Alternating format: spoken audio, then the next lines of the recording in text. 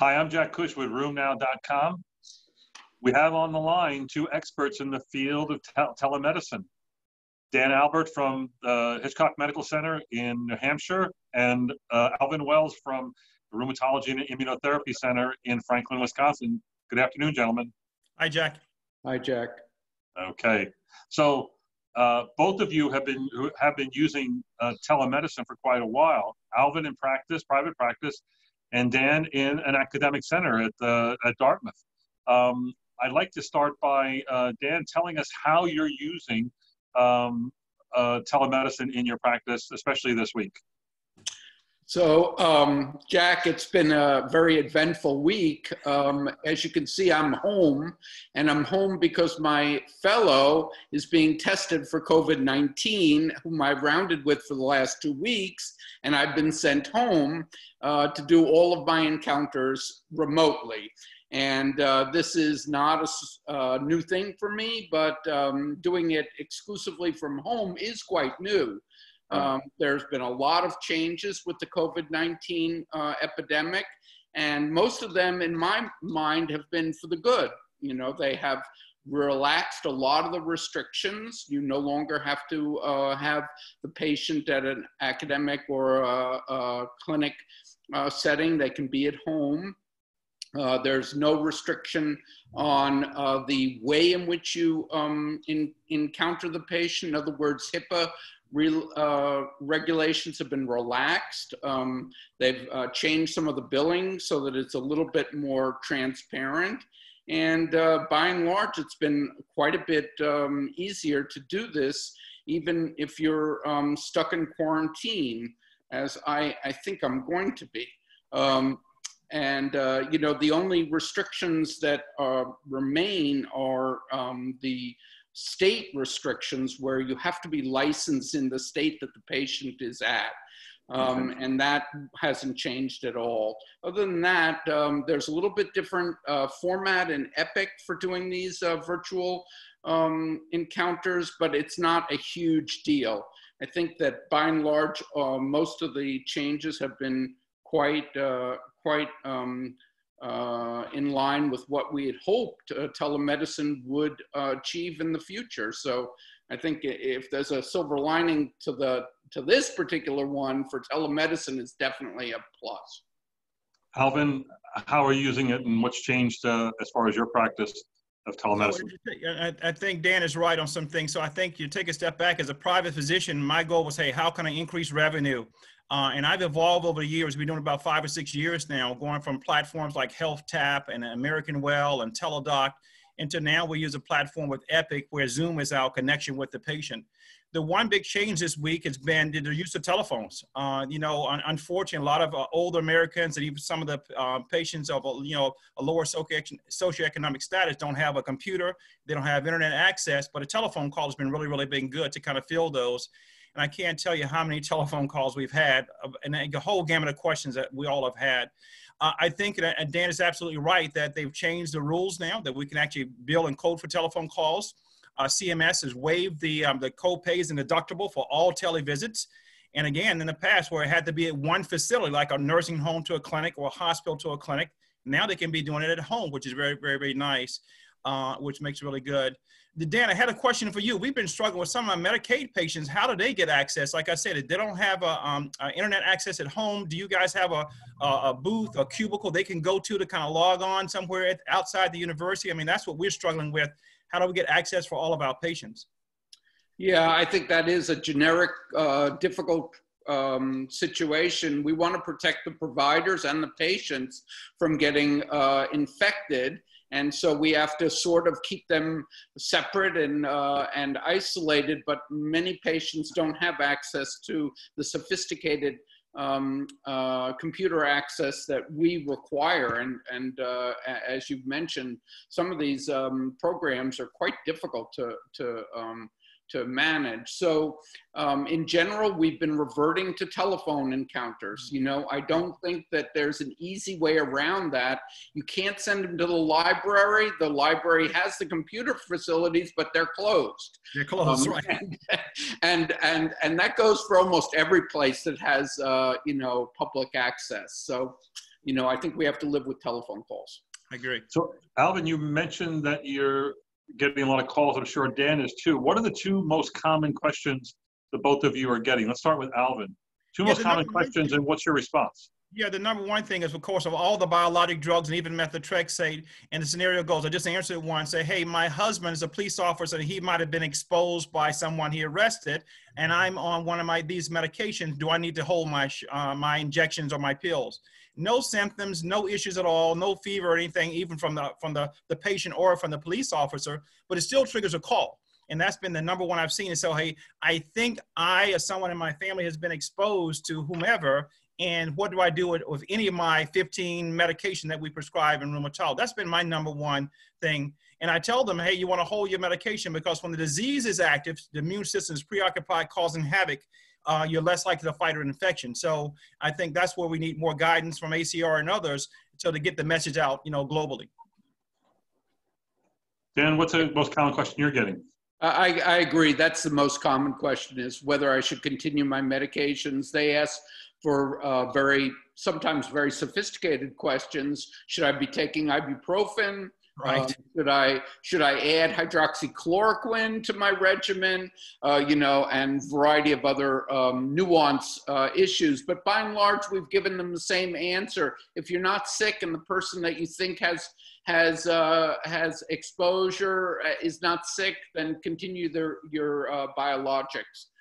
So I would refer our Room Now audience to a tweet that I put out today from the American Academy of Dermatology. The ACR is coming out with its information any day now. The AAD came up with its guidance for patients, and they say, do not stop your biologics unless, of course, the bottom line was, if you are infected, yes, stop your biologics and contact your rheumatologist. And then for patients, I did a video, I called it a PSA, that can be found on Facebook or on Twitter or on our website. It's called Managing Your Arthritis Medications, and it's like a 6-minute video. It's sort of me to a patient about what to do about your medicines, including non-steroidals, Tylenol, biologics, and all that sort of thing. It's a good resource to refer people to, because, again, we're getting these questions over and over again. Dan, do you have a question for Alvin? Yeah. Alvin, you use Zoom for your video portion of yours, and you've been able to integrate it into Epic. That's an interesting, I think we use video, VIDYO, and the interface is a little bit cumbersome, and so Zoom might be a better option for us. Did you come upon that just by yourself, or was that a recommendation?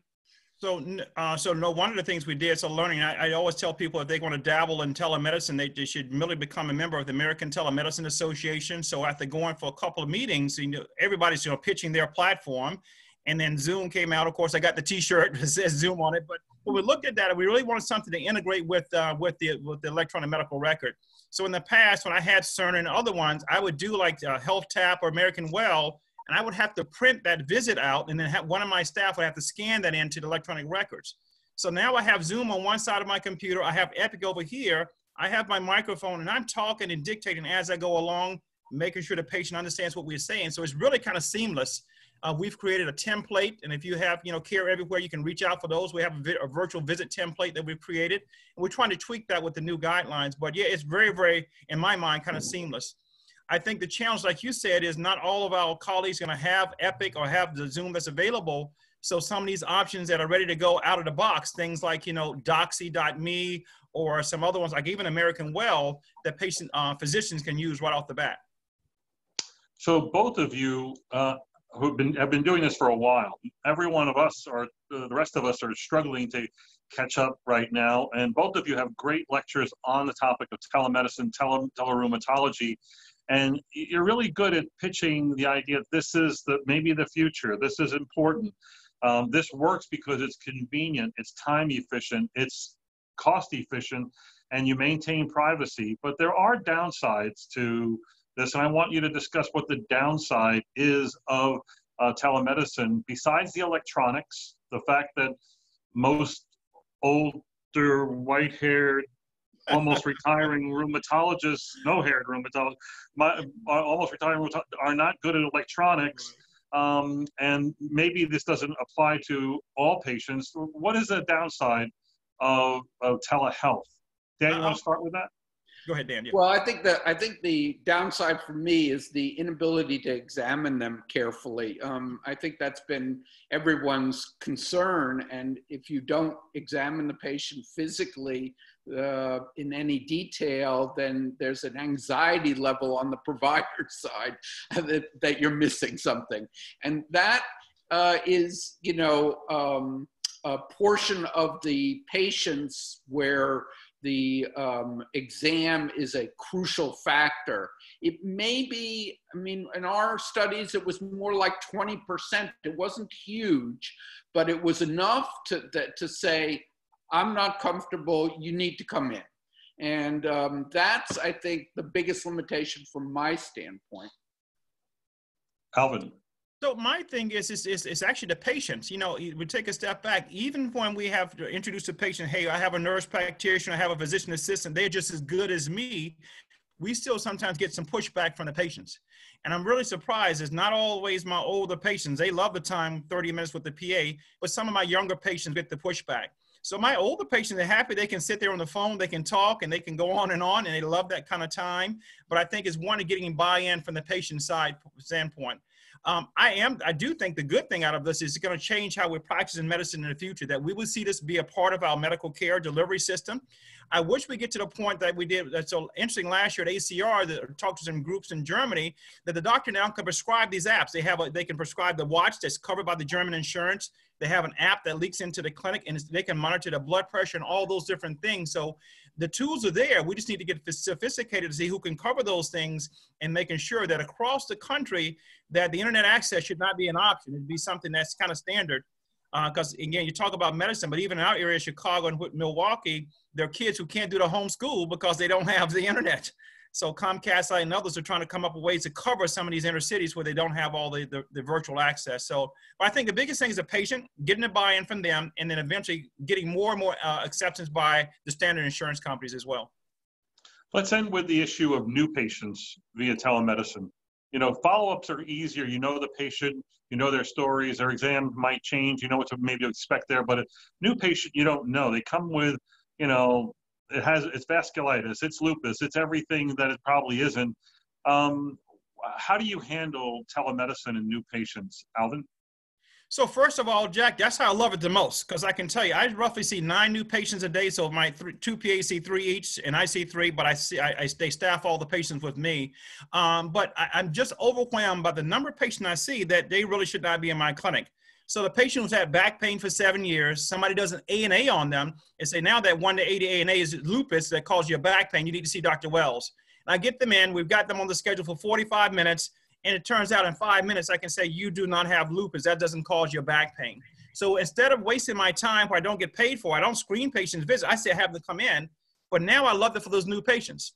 So the scenario is I order my blood work, I get my x-rays. If that SET rate comes back at 80, the CRP comes back at 10. And then based on what they told me, I say, wow, you need to come in tomorrow for a physical visit. And I say, this is some issues that's going on. So I love it. Instead of screening, taking the time to screen people, I love it for the new patients, because we all know that many people that are referred to us probably shouldn't be seen by rheumatology. Dan, what do you think? So I have a very similar approach to it. If patients need to come down to our clinic, we pre-screen them and we reject about 90% based on the same considerations that Alvin said. In telemedicine, I don't reject anybody. So I see all of them by telemedicine, and I do exactly what Alvin says. If they look like they have a inflammatory disease, if their labs are abnormal, I have them come down. So I think we have a very similar approach. It's just that we pre-screen our in-clinic visits to the point where I'm worried that we're missing things, you know. So I'd rather do the telemedicine. Exactly. So this could easily become an important part of the rheumatology evaluation model. Gentlemen, thank you very much for this insight and making us smarter in this time of COVID. Hopefully we'll continue the discussion. Thank you, Jack. Thank you, Jack. Thanks, Alvin. Thank you, Dan. Bye-bye. Bye. Take care now.